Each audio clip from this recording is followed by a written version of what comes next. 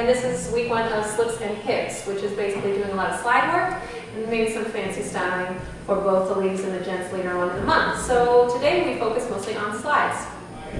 The first thing we did is we kind of got people used to using their feet on the floor, not just being always on the balls of their feet, but actually being able to roll from the toe to the heel and use that to propel themselves around the floor, and also thinking about using just slight levels to give illusions of a slide when they're not necessarily there, and also lunging and then bringing your foot together to give that illusion of a slide.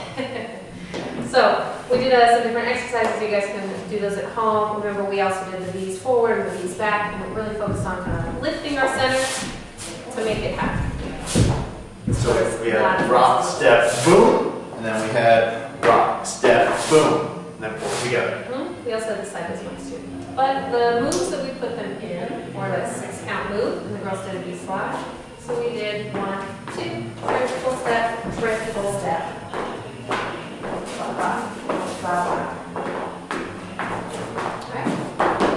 And then the guys had a slide at a different part. 1, 2, triple step, triple step. 1, 2, triple step, triple step. When we really get into this, we let her momentum pull us around a little bit and move into our own arm. So we go boom, do da da da da.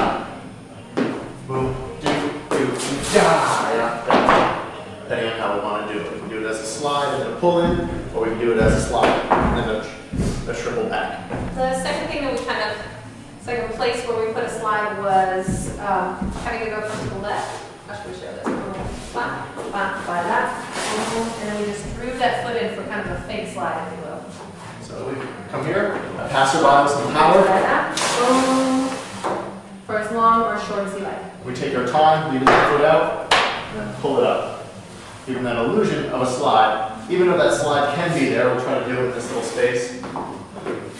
But it can be a slide as we do that too, with this right foot, with left foot of ours. And the variation on that was similar to our exercise. We went from top, down.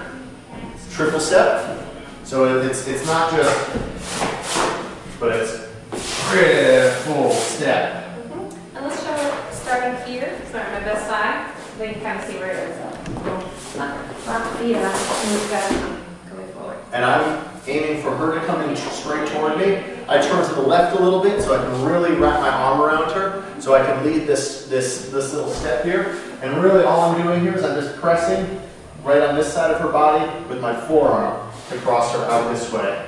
And essentially this step is just this. Rock, step, triple step, triple step.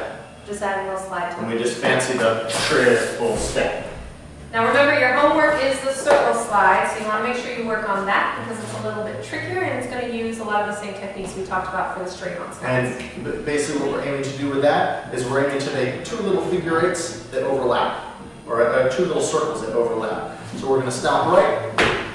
From here, we're going to bring this foot around as we bring this foot around. And what we're doing is we're using a prop. In this case, I'm going to use Naomi as a prop. And I'm going to step in and come around. Try to make it so I don't fall backward and forward, don't fall left and right. Really just come around. And the more you hold yourself up, the more better you'll get at it. The easier it will be to practice. So make sure you work on that. Thank you guys so much for coming to week 1.